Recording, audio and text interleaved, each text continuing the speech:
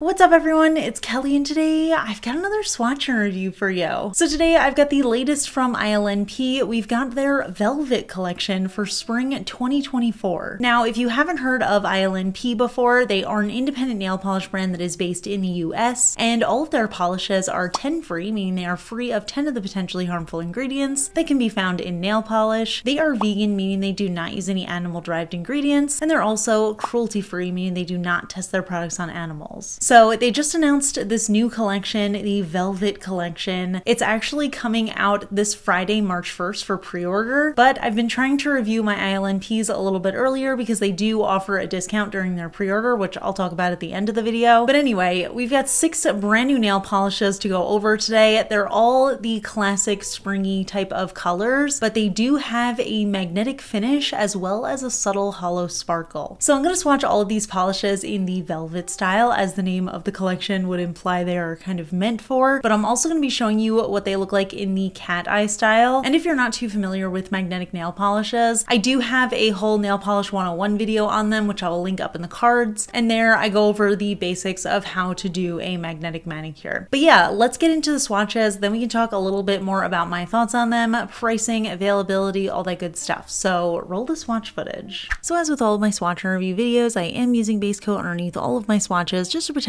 my natural nail and prevent any stains. Today it's the Orly Bonder base coat as usual. So we'll start off with the shade Lily. This one is described as a lilac color with the silver magnetic pigment as well as a hollow sparkle running throughout. So it's a really beautiful color. That purple base is definitely more of a jelly-like base. It's just super packed in with the magnetic pigment and that hollow sparkle. So it does build up a little bit more opaque. You can see I did 2 coats for opacity on all of these, and there's just the tiniest hint of visible nail line. So the way that I like to do it is I apply a 3rd coat to magnetize, and I'm going to start off with doing the Velvet or aura type of magnetization. I feel like whenever we have a silver pigment in a colorful base, it's usually really good for this Velvet style of magnetization. Sometimes with more complicated pigments, it can get lost, but this one you can see it pulled all of that silver pigment to the front, and it definitely gives it a velvety 3-dimensional kind of look. So it's super fun to wear this way, and it does feel very springy, especially with this softer base color. It works really well. But of course I also wanted to try it with the cat eye style because to me that's just the classic style of magnetization, and I was shocked at how much I loved this. It really deepened that purple base, and you could see that hollow sparkle so much better. You can especially see it around my cuticle area, so I thought it was really gorgeous this way. Next up we have the shade Velveteen. This one's a really interesting one. It's actually described as a warm brown. Again, we have that silver metallic magnetic shimmer running throughout, as well as a subtle little hollow flaky running throughout. But what I thought was really interesting about this one is that it leaned a little bit cooler toned on me, and that might just be because I am extremely warm toned, so it could just depend on the undertone of your skin. I'm very yellowy, so I feel like it was showing a little bit cooler and pinker, but I did notice that this one was actually more opaque than Lily. I really couldn't see my visible nail line in that 2nd coat, but I did apply a 3rd coat to magnetize in the Velvet style, and I feel like this type of color, those like neutral brown shades, always look the best to me when they're magnetized this way. I think they're just so beautiful, and it really does remind me of that crushed velvet kind of material. So again, it pulled up all of that silver pigment right to the front, and depending on the angle of my nail, it looked either totally velvety silvery or it looked like a slightly deeper brown shade. And again, I did want to magnetize it in the cat eye style just out of curiosity. And again, I was really surprised at how much I loved this. It really deepened up that brown, and you could see just how cool toned it looked on me, and it really just highlighted all of that gorgeous hollow sparkle. So I thought it was just super stunning this way. A little bit more of a fall color in this style, but I still think it works. Next up we have the shade Teddy, and this one is another brown. This time we're in a sort of light brown, almost blush toned kind of neutral shade. Again, it is totally packed with that silver magnetic pigment as well as the subtle hollow sparkle, and this one I have to say just unmagnetized on its own in 2 coats. I loved the way that this looked. I love a soft neutral shade like this, especially in the springtime. For whatever reason, spring feels feels so strongly like browns and neutrals and soft purples to me. So the beginning of this color story really worked for me, but of course I did have to magnetize it just because I was so curious what it would look like. And this was another shade that I thought just absolutely stunned in that velvet style. Again, it just looks like clothing material to me. It's so cool, and I just loved the way that this base color matched my skin tone. I think it just kind of looks like a neutral, soft, almost like Your Naked Nails but better kind of vibe, and it really pulled all of that silver magnetic pigment to the front and made it look so dimensional and beautiful. And then magnetizing this one in the cat eye style as well. And I think the really interesting thing about seeing these with the cat eye is without all of that silver pigment throughout it, once it gets pulled to the center, it really deepens that base color a lot. So I think this is a really stunning medium brown once you magnetize it in this style. I think it's just beautiful. Moving on, we have the shade Pink Suede, which is just the classic springy pink color. Again, totally packed with that silver magnetic shimmer, as well as a subtle hollow sparkle. And this one was actually really pretty in just one super thin coat on the nails, just as like a little wash of color. I will say in general, I don't usually love these sort of dusty pink colors that I see, especially in the springtime, but ILNP does happen to make really stunning pinks. So I feel like I'm a little bit more predisposed to liking them just because I know that they make them really well. But once you see this one magnetized, you'll see what I mean. So first up, doing it in the Aura Velvet style of magnetization. I have to say also, these names are very appropriate for this collection because I feel like all of them do describe that sort of velvety look that you get from this style of magnet. So it was really stunning this way. Again, just really dimensional. It reminded me of that like crushed velvet kind of material, and it's just so vibrant and stunning. Pulling that magnetic pigment really brightened that pink color as well. So once the pink shone through on my nails, I thought it looked a lot nicer once it was magnetized. And then again, magnetizing it in the cat eye style, and I do think it deepened up that pink and made it a lot prettier. And again, you could just see that hollow sparkle so much better in this cat eye style. So I just thought it was really pretty. Next up, we have the shade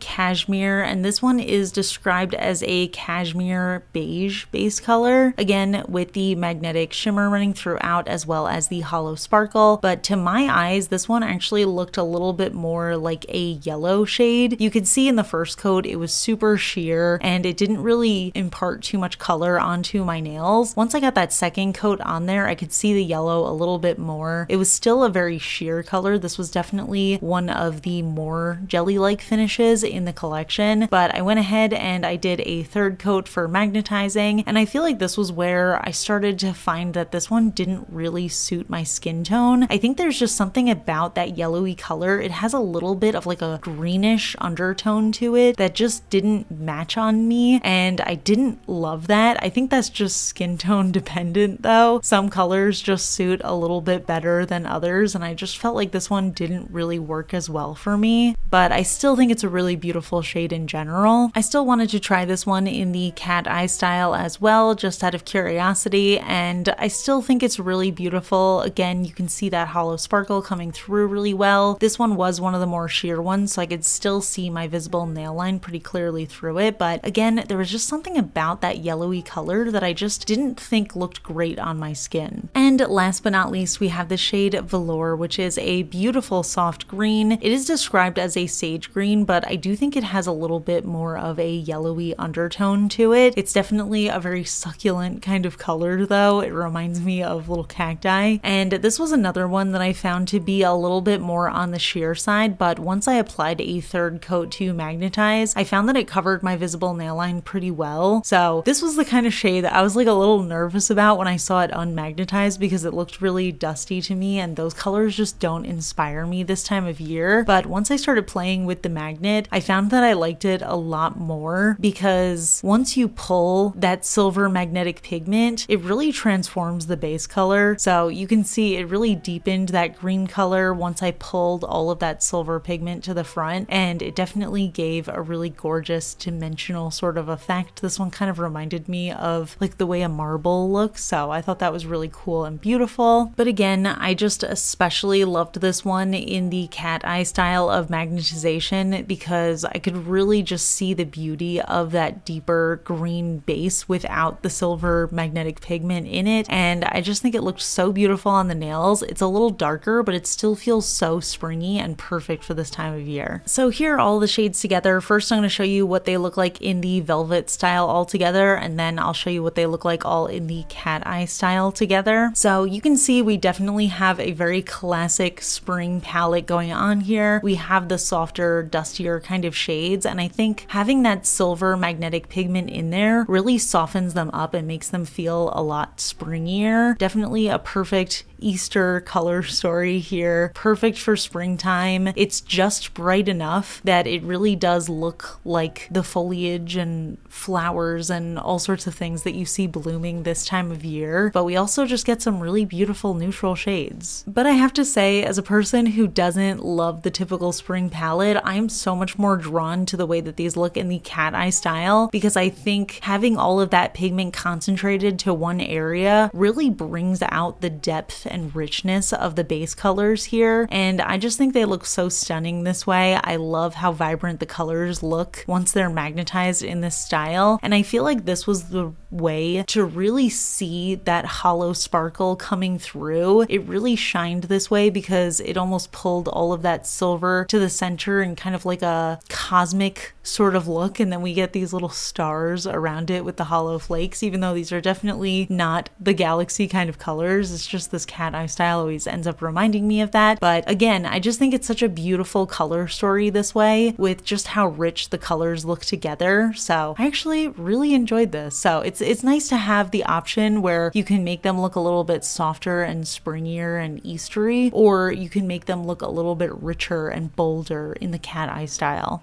So that is the Velvet collection, and I really think that these polishes feel like a more elevated version of the typical springy, dusty pastels we see this time of year. And for the most part, I really enjoyed these. I know I complain a lot about the typical springy pastel colors, but I do appreciate having them in a magnetic version, and I think actually that little hollow flaky running throughout also really helps give them a lot more visual interest, and it makes me like them a lot more. But I have to say, the biggest surprise for me is that I think I actually prefer these in the cat eye style, which is kind of funny because I feel like the name of the collection and the style of them kind of implies that they're meant to be worn in the velvet style, but I do think that they're really stunning with the cat eye look, especially with that hollow peeking through. I think it just makes them so interesting on the nail, and I really enjoyed that, which again, it's surprising because I tend to prefer the velvet style of magnetization, especially for a more simple silver magnetic pigment like this. I usually think that that looks a little bit better, but I don't know, there's just something about the way that these look in the cat eye style. So it's definitely cool to have a polish where just depending on my mood, I can wear it in a totally different way. So that's just another reason why I really love magnetics. So now let's get into pricing and availability. All of these polishes come in 12 milliliter bottles, and they do retail on the ILNP website for $12.50 USD each. But like I said, during their pre-order, they usually have a discount. So all of the polishes are $1 off, making them $11.50 USD each. And that pre-order starts this Friday, March 1st. So I'm going to put all of the info down in the description. You can check them out if you're interested. One thing to note is that you are going to need a magnetic wand in order to magnetize these nail polishes. I do believe it is sold separately on the ILNP website, but once you own one magnetic wand from any brand, you can use that one for every magnetic nail polish you have. You don't have to use the brand specific magnet in order to make the magnetic nail polish work. But yeah, I'm curious to hear what you guys think of these polishes. What do you think of the colors? What do you think of the velvet style and the cat eye style of magnetization, and which do you prefer? And are you planning on picking any of these up? Let me know in the comments. We can chat about it. And if you enjoy my swatch and review videos, please hit that like button. It really helps me out. It lets me know I'm doing a good job. And if you're not already subscribed to my channel, please consider subscribing. I put out new videos every Monday, Wednesday, and Friday. And of course, a huge shout out to my supporters on Patreon, my Royal Astronomer Amanda M, as well as my Cosmic Admirals Paula, Ken, Rosie, and Angel. I really appreciate your support, and I will see you all in my next video.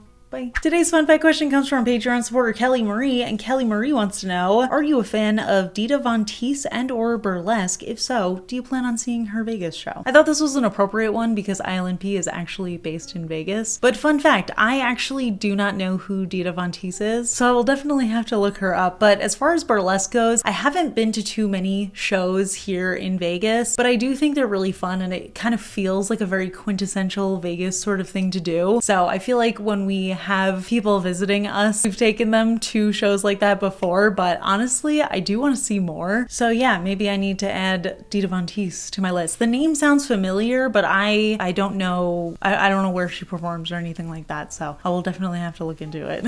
But yeah, that's it, so I'll see you all in my next video. Bye!